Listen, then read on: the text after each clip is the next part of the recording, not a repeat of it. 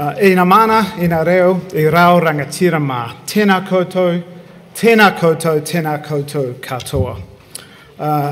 Secretary Francis Adamson, Secretary of the Australian Department of Foreign Affairs and Trade, Secretary of the New Zealand Ministry of Foreign Affairs and Trade, Brooke Barrington, High Commissioner of Australia, Ewan MacDonald, Professor Jennifer Windsor, Pro-Vice-Chancellor of the Faculty of Humanities and Social Sciences, Excellencies, distinguished guests, ladies and gentlemen, a very warm welcome. I'm David Cappy and I'm the Director of the Centre for Strategic Studies here at Victoria University of Wellington. And on behalf of the Centre and the University, it's my very great pleasure to welcome you to this lecture this afternoon, Australian Perspectives on the Indo-Pacific Region by Secretary Francis Adamson. Ladies and gentlemen, the weather forecast for Sydney today is shining sunshine and 23 degrees. I'm not going to say anything more about that, but just to say I think that underscores the diversity of this remarkable region we call home. 2018 is a special year for the Centre for Strategic Studies. It marks the 25th anniversary of our founding. And as I keep telling my students, and frankly anybody who will listen, I don't think there has ever been a more interesting time to be thinking about the strategic change that's going on in our region. The Centre for Strategic Studies' mission is to promote an informed national conversation about New Zealand's foreign and defence policy and changes in our strategic environment. We do this through our research and teaching, but also through conferences, seminars, roundtables, and very happily through distinguished public lectures like this. Ladies and gentlemen, we're very fortunate to have the very good fortune to have with us today not just one Secretary of Foreign Affairs, but two. It's my great pleasure to welcome Dr. Brooke Barrington to make some opening remarks. Dr. Barrington has been the Secretary of the Ministry of Foreign Affairs and Trade since March 2015. And before that served in senior leadership roles in the Ministry of Defence and in the Ministry of Justice and was our ambassador in Thailand. And as many of you all know, he was recently named to be the next Chief Executive of the Department of Prime Minister and Cabinet. So that's a role he'll take up in February. So we're delighted to have you with us here, Brooke, and it's my very great pleasure to ask you to welcome Brooke, who will introduce our distinguished speaker.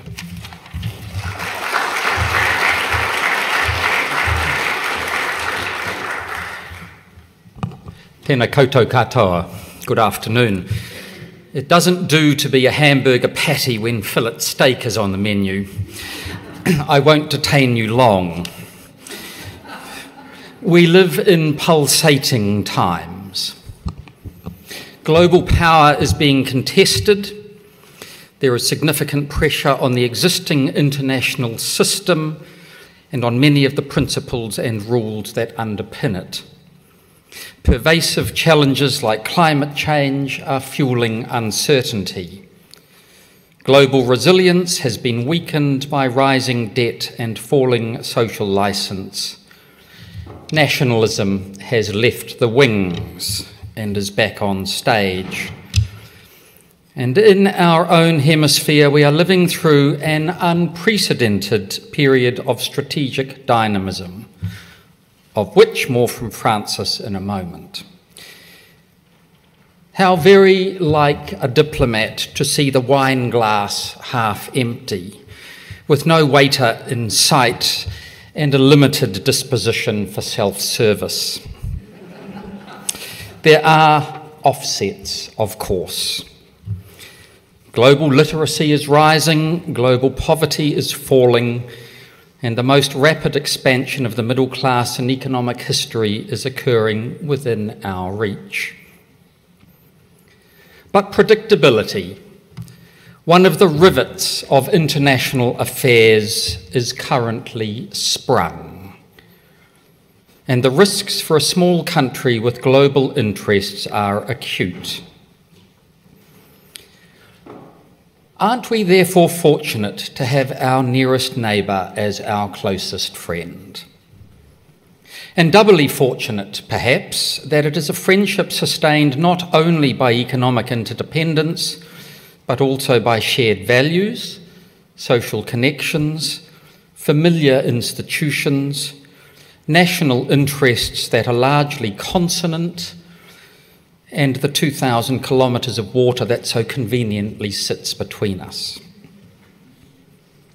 As Prime Minister Ardern recently said, and I quote, "In this age of global power struggle and in this age of disinformation, we must cling to the heavily undervalued currency of loyalty, friendship and trust." End quote. Australia, then, is our indispensable ally and partner. They have always been this to us, even if sometimes we have confessed it only grudgingly. And perhaps in the midst of these pulsating times, we might look reassuringly stable to them. There might even be an occasionally wistful glance in our direction. Anyway, we need each other more than ever, and it is in our mutual benefit to keep the bonds of loyalty and friendship and trust shared between us free of corrosion. And so to Frances, a cut of the rarest kind. It is a privilege to introduce her. She is a gifted diplomat and a transformational leader. Frances has deep wells of experience, especially having served at senior levels in the wider China ecosystem, most recently as Australia's ambassador in Beijing, and serving in senior levels in the United Kingdom. She's been a trusted senior advisor to ministers and prime ministers on both sides of politics. She chaperoned through Australia's Foreign Affairs White Paper in 2016, helping adroitly to chart a course through turbulent international seas. She leads her department with vision and courage and has initiated important reforms around diversity and inclusion, women in leadership, innovation and risk management. And infusing all of this are her personal qualities. Frances combines knowledge with strategy, principle with tactics, determination with humanity, and steeliness with humour. With that billing, it had better be a good speech, Frances. Please join me in welcoming Australia's Secretary of Foreign Affairs and Trade, Frances Adamson, to address us on Australia's perspectives on the Indo-Pacific.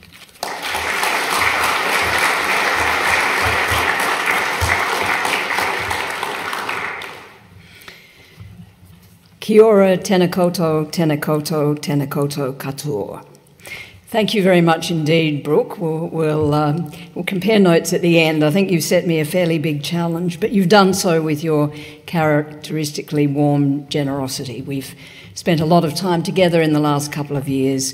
We're very comfortable with each other. We value the time that we spend and what we learn from each other, and that is said with a great deal of a feeling on my part. I know you're going on to other things, and I hope we'll continue to remain in close contact.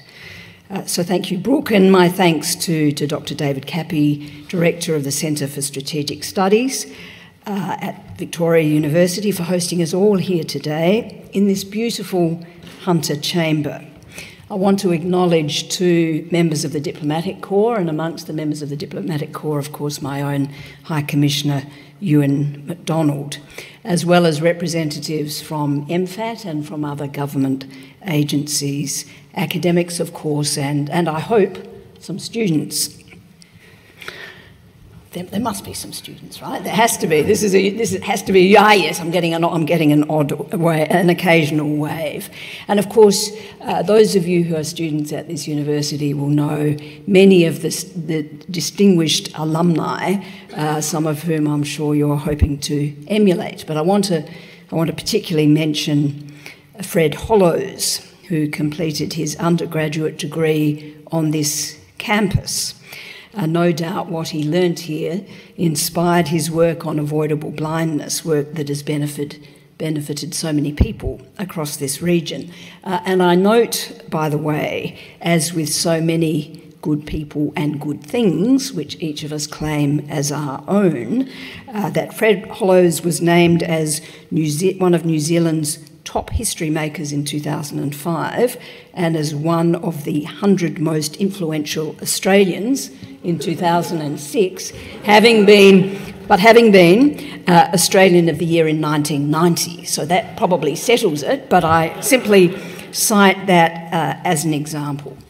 And of course, as you all know, this university was established in 1897 at a time while across the Tasman, the colonies that were to make up the Australian Commonwealth were preparing for the birth of our modern nation.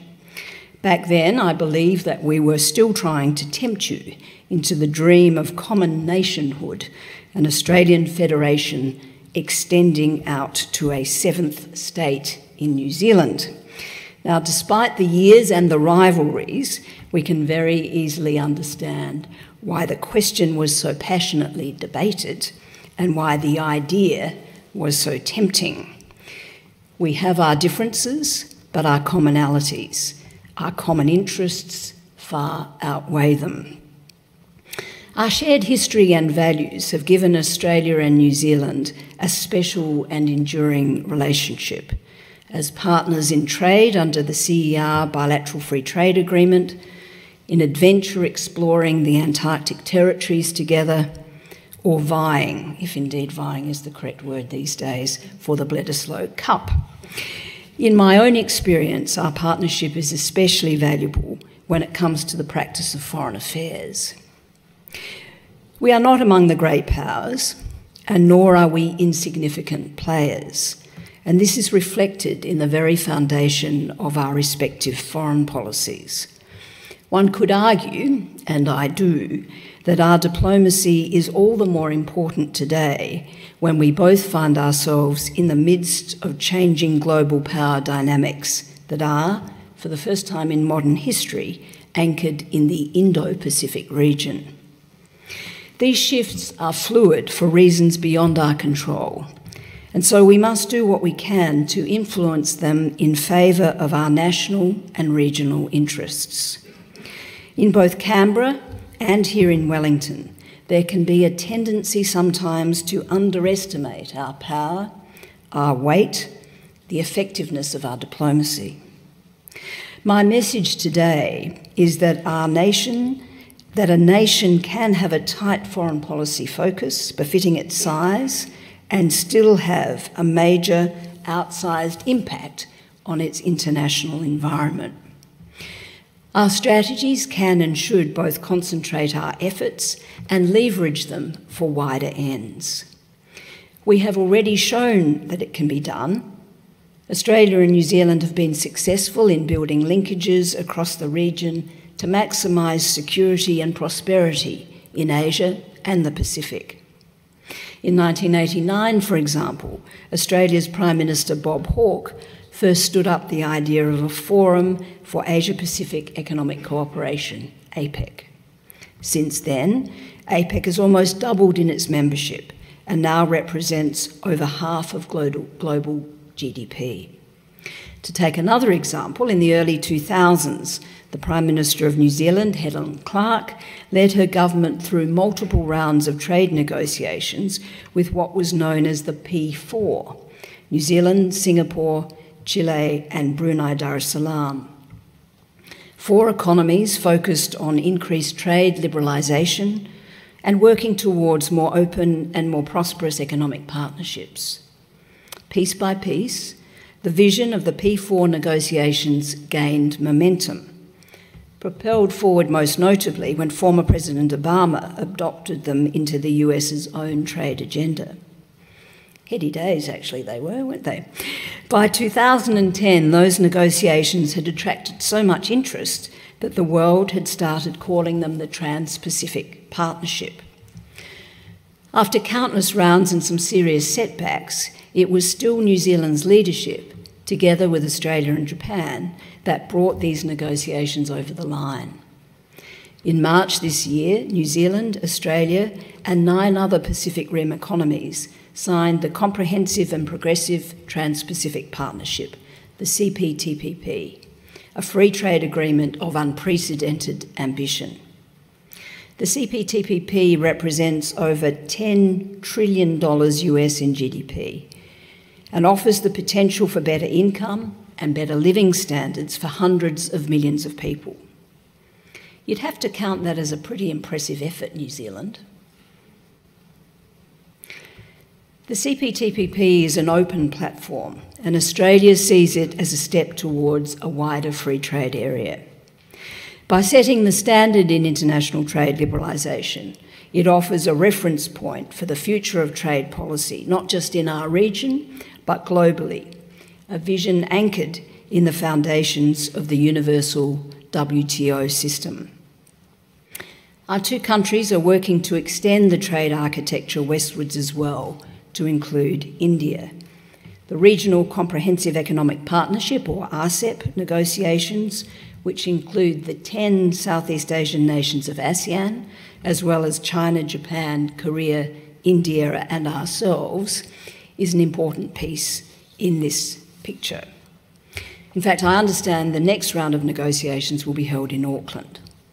RCEP, once concluded, will create the world's largest free trade area, nearly 1/3 of the world economy. 16 countries representing a great diversity of language, ethnicity, systems of government, able to come together under the umbrella of our shared geography with common goals for open, rules-based economic integration. It is a strong message that we, the Indo-Pacific, are sending to the world, and it is absolutely right that Australia and New Zealand are sending that message together and in the process amplifying it. Of course, it's not just about trade. As is the case in New Zealand, our region is a central focus of Australia's broader foreign policy agenda. Whether we refer to the Asia-Pacific or the Indo-Pacific, we both understand that our security and our prosperity depend on maintaining an open and inclusive and stable region. We are outspoken on the need to ensure our region supports rules-based international order and demonstrates the benefits of a liberalised trading system, particularly in the face of growing protectionism. Other nations, such as the US, Japan and India, are also talking and thinking about foreign policy to shape an open and stable Indo-Pacific as it undergoes rapid change, economic, demographic and technological. That change is producing an increasingly complex economic and political environment. In many ways, it's the root source of broader global transformation. And with economic dynamism comes strategic dynamism. The Indo-Pacific is the region where the great powers will largely determine the way that the international order evolves. In this, Australia and New Zealand can make a real difference as we play our parts in APEC and the CPTPP, and the work that we've done already there have demonstrated. There are many kinds of influence that we can exert or fail to exert that could, through their wider, sometimes unforeseeable consequences, have significant impacts on us and on our own domestic environments for the years ahead. With this in mind, we in Australia are aligning our resources to support our major goals in the Indo-Pacific. To choose the right goals, we have to understand what is happening in the region. There are 3 propositions that I'd like to put to you today which define our foreign policy content. Number 1, we are in the midst of a major strategic realignment in the Indo-Pacific. This is not a matter of future possibility. It is happening right now as we speak, as we read in our news media each morning. Number 2, we do not know how that realignment will play out.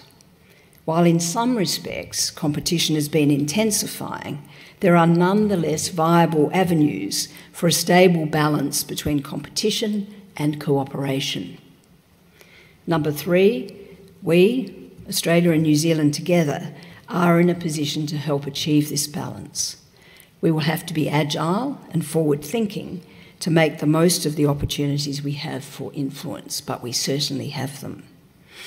It is in our interest to work closely together and to make sure that we succeed in building an environment that is constructive to economic progress and political stability for Indo-Pacific nations, large and small. These core ideas, and they're teased out in the Australian Government's Foreign Policy White Paper, released almost a year ago now. We grappled then with the scale and the pace of change we're seeing today, and we're still grappling with them, even as they appear to be accelerating. Debate and discussion between partner governments and debate and discussion among the public is crucial to ensuring that our ongoing policy reviews remain agile and sharply relevant to the region as it evolves. At the core of it, Australia seeks an Indo-Pacific that is stable and prosperous. We support a region where countries engage in dialogue and resolve disputes peacefully in accordance with international law, where open markets and economic integration allow societies to benefit from trade and the growth of jobs, income and skills through investment, where major global powers remain engaged and play a constructive and consistent leadership role in strengthening regional institutions and norms. It is a first-order priority for us to ensure that the geostrategic changes that are underway do not disrupt the stability that underpins our region's growing prosperity. In particular, the emerging role that China forges for itself will be pivotal to the future of the region. It is in our interests and the interests of our region that China fulfills its potential as a force for stability and prosperity and global problem solving. Australia also encourages strong US economic engagement in the region, and we remain steadfastly committed to the US security presence, an important stabilising influence. Meanwhile, India remains the world's largest democracy and is now the world's fastest growing major economy. The scale of its transformation, nothing short of extraordinary. As India reckons with its own increasing strategic weight, Australia is seeking to ensure that our immediate economic relationship aligns with our deeper, longer-term interest in the role that India will surely play. Recognising this, the Australian Government commissioned the India Economic Strategy, authored by my predecessor, Peter Varghese, also a former High Commissioner to India. It's a demonstration of our commitment to focus on India as a priority economic partner and to build a deeper cultural literacy across business and the community. Australia is likewise committed to a deeper engagement with the nations of Southeast Asia and with ASEAN, the collective voice of Southeast Asia and the geographic heartland of the Indo-Pacific, central to regional economic integration and cohesion, and a contributor to the maintenance of our rules-based order. That is why Australia hosted the ASEAN-Australia Special Summit in Sydney earlier this year, an historic event that deepened our cooperation for security and prosperity and has strengthened links between our people. Closer to home in the South Pacific, we find ourselves on well-trodden ground for trans-Tasman partnership and coordination. We understand that resilience, stability and prosperity in the Pacific Islands is a necessary element for the success of the broader Indo-Pacific. They go hand in hand. We and the Pacific Island countries share challenges, but we are addressing them as part of a shared agenda for regional opportunity and ambition, targeting priorities named by Pacific Islands leaders themselves. At last month's Pacific Islands Forum, New Zealand's Prime Minister and Australia's Foreign Minister were among the Pacific leaders who signed the Boy Declaration. This is a set of principles and of practical measures to ensure that we're all working together towards our common goal of security for the region, pooling resources, collaborating between governments, sharing information. Australia and New Zealand will play an important role in the months ahead as we implement the declaration through structured training, intelligence sharing and capability acquisition. The Boy Declaration also highlights climate change as the #1 core threat for Pacific Island countries. Our two countries are working to address this challenge. I recognise New Zealand's announcement of 300 million New Zealand dollars over 4 years to tackle climate change with a focus on Pacific Island countries. In 2016, Australia likewise announced 300 million Australian dollars of our own over 4 years to combat climate issues in the Pacific, and we've expended almost $200 million of that already.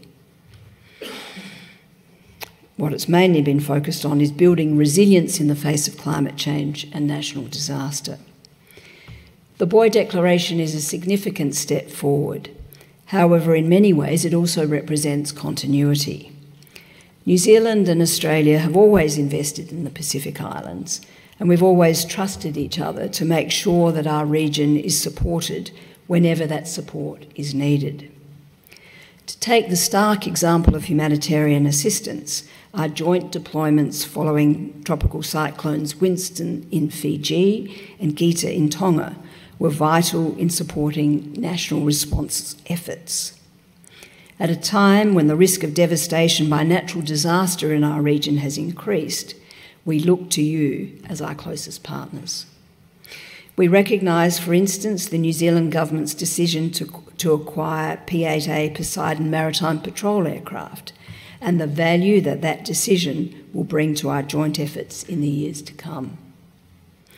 We've both announced major new policy initiatives over the past 12 months, New Zealand's Pacific Reset and Australia's Pacific Step Up, which for each of us represents our largest ever aid investment in the Pacific. Equally, we celebrate our region's strengths and achievements. We look forward, for example, to Papua New Guinea welcoming world leaders next month as host of 2018 APEC Leaders Meeting. The Pacific Islands are indeed enjoying increased global interest. Traditionally, we've worked well alongside the US, Japan, the EU, particularly France, and now increasingly the United Kingdom. China too has a long history in the Pacific, and its partnerships are evolving and deepening with increased engagement. We want all countries engaging in the Pacific to bring capital and skills and opportunity in ways that strengthen the sovereignty of individual Pacific Island countries and the autonomy of the region as a whole. That engagement, of course, can take a number of forms. For example, investing in high-quality infrastructure, which we recognise is important to maintain growth and prosperity, both in the Pacific and in Asia more broadly.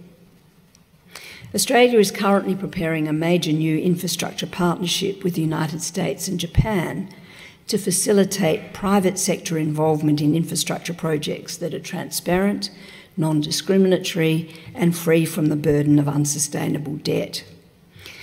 Indeed, cooperation is part of a mutual effort to defend, renew, and establish international norms with wider significance. We seek New Zealand's help to strengthen this regional architecture as partners, amongst other partners, shaping an evolving international order. The value that the Australian government places on New Zealand as a partner in supporting such norms cannot be overstated. That's true of our immediate neighbourhood, and that's true of the broader Indo-Pacific. For example, we share a common agenda for human rights, a global issue with an important Indo-Pacific dimension. We look to our partnership when advocating globally on human rights issues such as the death penalty, gender-based rights, or ethnic violence. These are important issues for Australia and New Zealand, and they're important issues for long-term stability and prosperity in the Indo-Pacific. Let me conclude by saying it's very hard to think of another two partners working as closely in so many respects as our two countries do. In the spirit of that partnership, I'm committed to ensuring that the Department of Foreign Affairs and Trade works closely with the Ministry of Foreign Affairs and Trade in seeking to understand and respond to the challenges we face today and that we will face in future.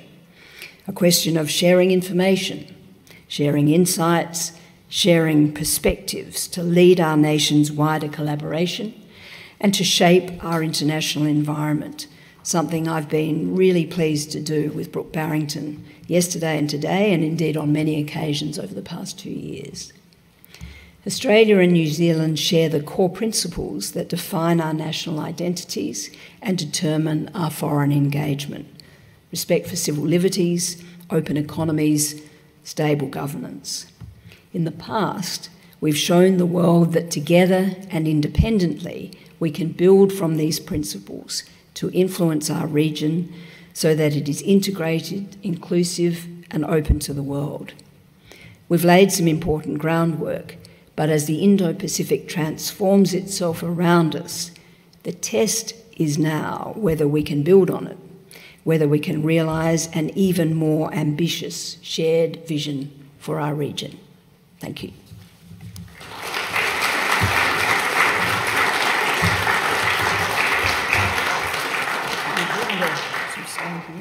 Please. Sure. Thank you very much for that terrific set of remarks. I'm very grateful that Secretary Adamson has agreed to take some questions. She has a plane to catch, but we have about 15 or 20 minutes for some questions. And so I wonder if I can open the floor for questions. Please.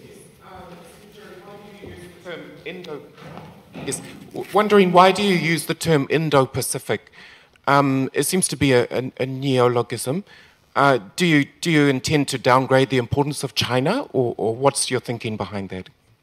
Well, I think if you look at Australia's geography, you see that our western shores are washed by the Indian Ocean and our eastern shores are washed by the Pacific Ocean. So part of it just has to do with the practical realities of geography. I don't think these terms are not intended in any way to downgrade anything. I mean, our region is as our region. We have been particularly focused for a number of decades now, I suppose, on the Asia-Pacific. But the strategic importance of the Indian Ocean is becoming clearer. And so too, the reason I devoted perhaps a little more attention to India than I did to some other individual countries was in terms of change. There is no doubt that India is also rising, that Australia's economic engagement with India is strengthening across the Indian Ocean. And of course, a range of countries in our region, each I think driven by their individual circumstances, whether it is the Japanese with the free and open Indo-Pacific. I notice the Americans have renamed Pacific Command Indo-Pacific Command. The Indians themselves have had a look east policy for a number of years. I think ASEAN, and we would see, I should emphasise, ASEAN as absolutely central to any concept of the Indo-Pacific. The ASEANs themselves, I think, are becoming more seized of all of this too. So while we might interpret it in slightly different ways, I think the Indians themselves would extend the Indo-Pacific as far as East Africa. We'd probably be a little bit more conservative in terms of where we draw the line. But this is the region that is generating growth. This is the region where it is so vital to maintain stability. And this is the region we need to be concentrating on, including as we develop norms and as we seek to ensure that where there are differences, they're settled in accordance with international law. Yeah, please, Gary. Thank you, Madam Secretary. Gary Domingo, Philippine Ambassador. And thank you very much for your for your presentation. Very informative, and it helps me with my expected reports for the week. But okay, just thank you so much for affirming ASEAN centrality in all of this. Just quick question. What do you see as the role of our other friends in the region? For example, Korea, Russia, say European Union, British Commonwealth, Latin America, Canada. Any of those. Okay, thank you. Well, that's a very good question, and always happy to help out a fellow diplomat when it comes to reporting back to capitals. I mean, we're talking about an open region, an inclusive region, and that obviously means a role not only for those geographically anchored in this region, but for a range of other partners as well. And we find ourselves at this time of year on the verge again of summit season, which by design brings in dialogue partners, brings in a wider range of partners, sometimes in slightly different configurations. That's a historical outcome of discussions and debates over architecture. But I think, we've seen economic weight shifting to the region, we've seen strategic weight globally shifting to our region and within our region, but we are not unmindful at all of the global economy and global interests. So I think there are roles for a wide range of partners. The reality, though, is that some conversations, the East Asia Summit, for example, we think are probably best conducted with the current members at the table. There are a range of others who would like to be at the table, but we've always thought it was important that there be an opportunity for leaders of countries in our region to get together and to be able to talk about a wide range of issues, including, where necessary, security and strategic issues. Please, Les. Yes, Les Longo, here in the nature of the question, I should probably make it clear that I have been president of the Institute of International Affairs in Brisbane, the Australian Institute, as well as president of the New Zealand Institute. But I'm a little bit worried by the glib statements that have been made about our sharing common liberal values. Now, it's clear, as your address made evident, that we do share a lot of values, but I'm not alone, I think, as a New Zealander, and I know there are some Australians, because we had an eminent one here recently, who are worried about whether Australia is still fully committed to the whole package of Western liberal values. And when we look at the way refugees are being treated in Nauru and previously in Papua New Guinea, the most recent example, of course, being the withdrawal of psychiatric services to children detained in Nauru. And when we hear one of your eminent ministers recently saying that Australians can't afford to be humanitarian in places like this, we do start to get worried. Now, can you reassure us about that? I can reassure you. Thank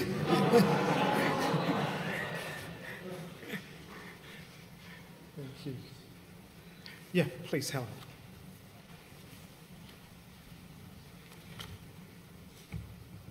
Thank you. Helen Smith, I'm the British Deputy High Commissioner. Secretary, thank you for your comments.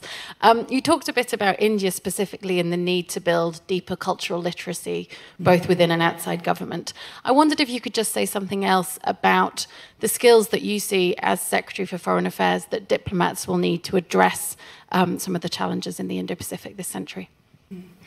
Well, I think in many respects the skills that diplomats need are the skills that diplomats have always needed in many respects, and it is a profession that's developed over centuries, as you know, but deep cultural understanding, the ability, obviously highly desirable, to speak languages, and including the languages of our immediate region. That's one of the things that Brooke and I were talking about this morning. Within the Australian Department of Foreign Affairs and Trade, and we do, by the way, it's been all about Australia and New Zealand today, but in terms of foreign ministries and the way we run them, Brooke and I have had an ongoing dialogue with Simon McDonald, the Foreign Office Permanent Under-Secretary, with our Canadian counterparts, and from time to time US and other partners. I think there are challenges for foreign services in the 21st century. Governments expect us to achieve ever more within a pretty constrained resources envelope.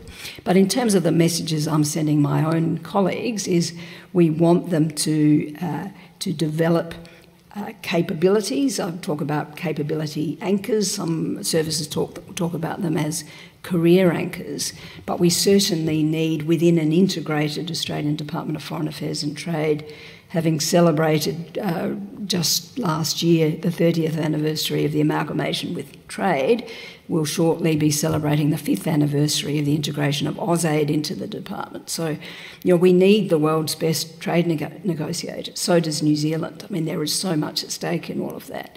We've got to be able to deliver development assistance in ways that meet the changing needs of the region.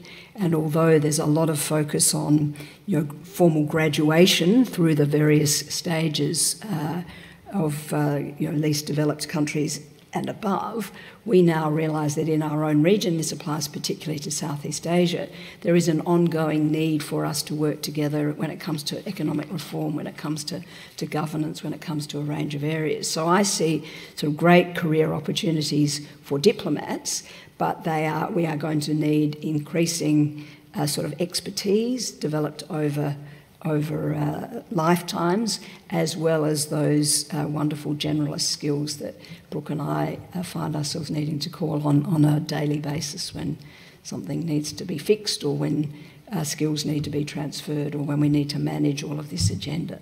But a lot of it actually is an increasingly shared agenda when it comes to elements of corporate work and elements of what we would both reluctantly, I think, but nevertheless call culture. Peter.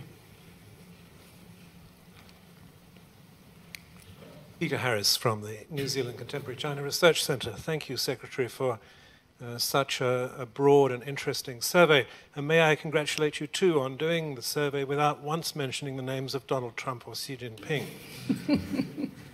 On that score and beyond that score, could you please tell us, since you've talked about stability, what you and the Australian government regard as the principal potential sources of instability over the next 5 to 10 years? Mm-hmm. Well, I think you're adept, Peter, at reading between the lines, and my speech will be on the website shortly. You can further study those between the lines aspects if you like. But I think we would see. I referred in a way to the work we've done on the white paper, and I spoke about some of these trends accelerating, and the trends, the negative trends being protectionism, rising nationalism. I think where there is, coming to our own region, where there are disputes between nations, where they go to matters of territory, there is always a risk potentially of miscalculation, and that's why we continue to emphasise the importance of the rules-based order and good and strong communication. And it's an obvious point now to acknowledge the work that has been done by the members of ASEAN and China on seeking to develop a code of conduct for the South China Sea. And of course there are aspects of that, notwithstanding neither Australia or New Zealand are claimants there. We both have a very strong interest in the maintenance of freedom of navigation and the South China Sea remaining peaceful, and the rights of competing states that are contested being able to be accessed or being able to be settled peacefully. Of course, there are some looming threats, and perhaps they're not so looming, they're a bit closer than we might have thought they'd be. And I acknowledge that in this room there is a great deal of expertise in the very area that I'm talking about, including Charles Finney, who I acknowledge sitting there second from the back. We served together a while ago in a country of this region, or in an area of this region that is relevant to what we're talking about. But I do think the trade issues that are becoming sharper between China and the United States not just bear very close watching. I mean, we've been sort of active in our own diplomacy and talking to both sides. I think, in the course of today, I've had a sense of some of the negative consequences that are already being felt in New Zealand about that. There are some in Australia as well too. So, potential for major power rivalry is something that we shouldn't just regard as an academic exercise. Of course, that's there. But what we hear consistently from leaders across the region is their desire to maintain a peaceful and stable region where, Brooke talked about hundreds of millions of people are lifted out of poverty. There are still hundreds of millions more waiting to be lifted out of poverty.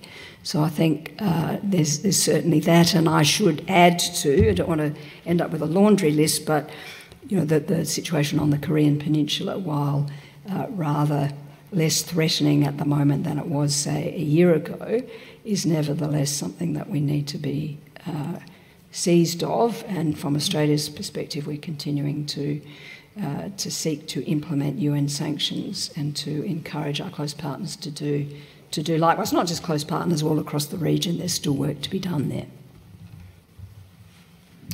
I wonder if I could ask a question. Of course. one of the clubs or the groups that's most associated with this idea of the Indo-Pacific, or that's increasingly associated with the idea of the Indo-Pacific, is the Quad. This nascent form of cooperation between Australia, the United States, Japan, and India. It's not been without its difficulties in terms of getting going. I wonder if you could give us a sense of what Australia sees as the role of the Quad in this Indo-Pacific balance that you talked about. Sure. Well, look, I mean, I would seek from the outset, in a way, to distinguish, the Quad from the Indo-Pacific as a concept. I would also I'd also make very clear that no minilateral, and a Quad really is a sort of mini-lateral arrangement. We've gone, everyone understands multilateral, everyone understands bilateral, trilateral. Once you start to get beyond trilateral, you get into sort of minilateral and plurilateral. But what we're really talking about is small groups, small countries coming together in relatively small groups. There can be no talk of containment or indeed particularly of balancing, but there are, when those four countries, when Australia, India, United States and Japan come together, we obviously have good conversations as democracies in this region, and we swap notes, we compare points of view and assessments of what's happening in our region and how we might respond to it. So in terms of the Quad going forward, I think where we are now after a couple of meetings and looking into the future is we'll just normalise the arrangement that we have to the point where it won't be remarkable as it continues to meet on a regular basis. So I think it's got rather a lot of attention, it's true, but just as we, Australia and New Zealand, meet with a range of countries in different settings, in different formats, in different geometry, so too do other countries in the region. I was in India not so long ago for a 2+2 with my Defence Secretary colleague, and on that, I think the day before, the foreign ministers of China, Russia and India had met. China is, as are all of the other members, active in the BRICS, the Shanghai Cooperation Organisation, at a time when there is uncertainty, at a time when all of us are being challenged in a variety of ways.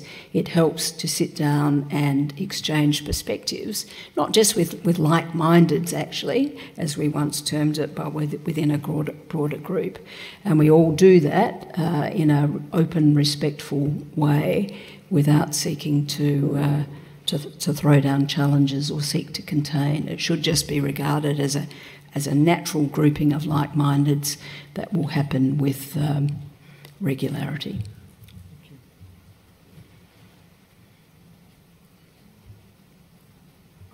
Yeah, Peter. Australian Defence Force member and Victoria student as well. Okay. You talked about the rules-based international order, nationalism, and I guess nationalism is perhaps a threat to that in terms of bilateral agreements, which a lot of countries are moving to now. Multilateralism is, I guess, a key to supporting the rules-based international order. Where do you see Australia's relationship with Indonesia going, and how important is that, I guess, in terms of their leadership in ASEAN and also their growing economy? Okay, well, no, that's a very good question. I haven't spoken specifically about Indonesia, but thank you for giving me the opportunity to do so, because it's a hugely important relationship for Australia and I think quite important for New Zealand also. And that was demonstrated when Prime Minister Morrison visited New Zealand. It has to be said, as it was intended that Prime Minister Turnbull would have done, but within a week of being sworn in. And while there, he was able to, with President Widodo, reach the formal agreement to have us become comprehensive strategic partners, and also to formally conclude the negotiations on an Indonesia-Australia closer economic partnership agreement. And they're the sorts of things one does only with close partners, but we recognise that the Indonesian economy is growing very quickly, that it's the largest Muslim majority nation in the world, that it has tremendous strategic importance to Australia, and as you say, a very significant, a leading role to play in ASEAN. So, I think as with Indonesia, as with a range of countries, we have come together in a reasonably like-minded way, and we'll need to continue to do that. So our interests are very aligned. The relationship has been very close. It's not without challenge from time to time, but I think both sides have been very clear about the need to be able to manage those, and while recognising, again, the broader point about ASEAN centrality. Please.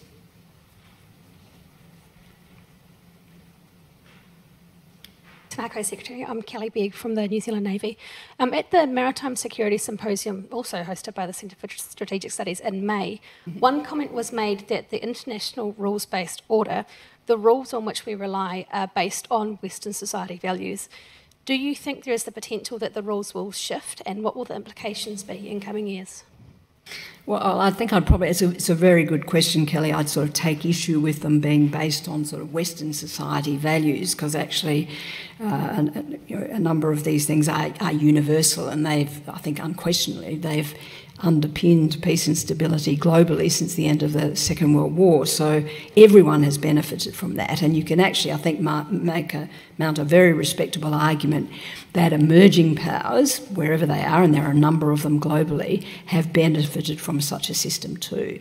But it doesn't mean that we talk about the definite article rules-based order unable to adjust and locked in time at all. I think we need to have a conversation, and we are, about various adjustments that might need to be made, challenges that are emerging in new areas that might not be covered satisfactorily by international law in its existing form, and space and cyber are a couple of examples.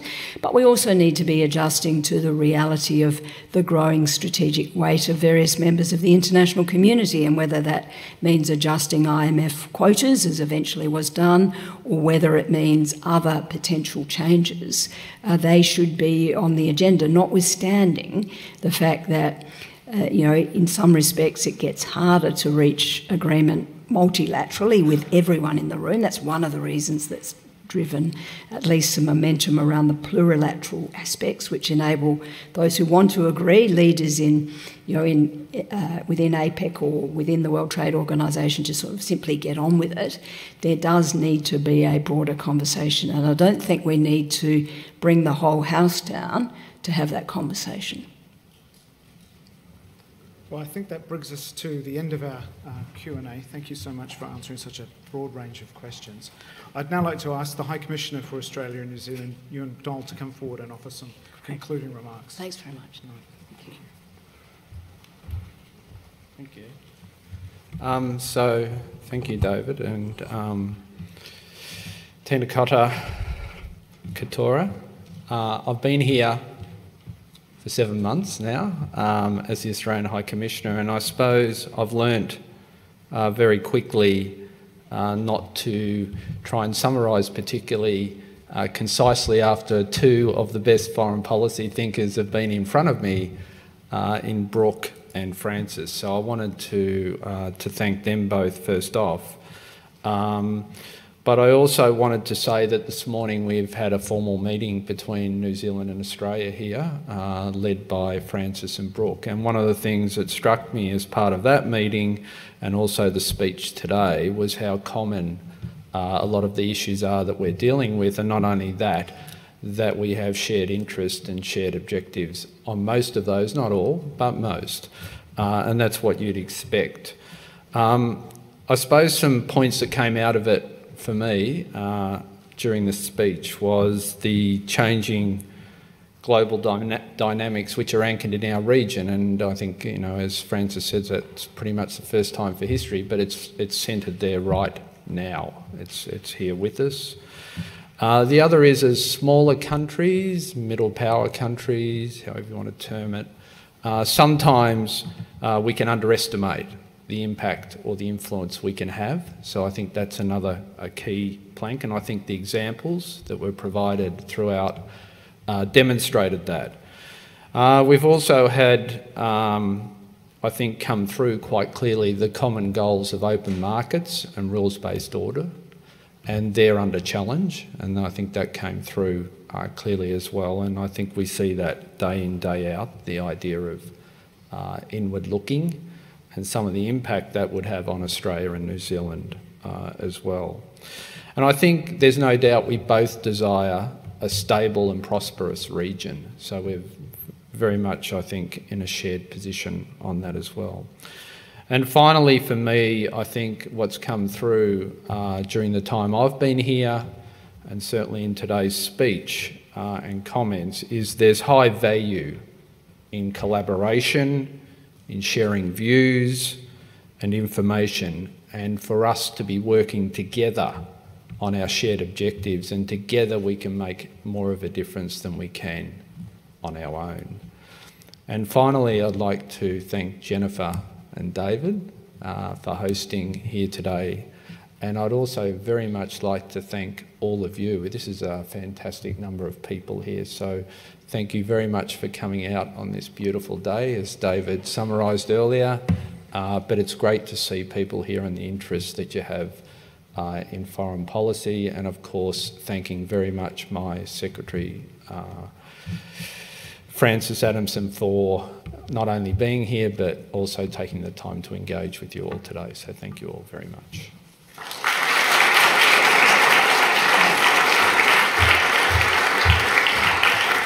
Thank you very much, High Commissioner. Well, ladies and gentlemen, that brings us to the end of the formal part of our public lecture for this afternoon. I think in his introductory remarks, Brooke set the bar very high for what we could expect in the speech from the Secretary, but I think you'll all agree that it was more than exceeded. We had a terrific and really thoughtful address from Secretary Adamson this afternoon. And as somebody who tries to make sense of what governments are doing and tries to make sense of what is going on in the wider Asia-Pacific region, or Indo-Pacific region, I'm enormously encouraged to think of the senior officials we have on both sides of the Tasman who are thinking very deeply about these very complex challenges that we face at the moment. But I'm even more grateful for the fact that we have senior officials who are prepared to come out and speak and put these thoughts on the public record for us to comment on, to read, to digest and to debate.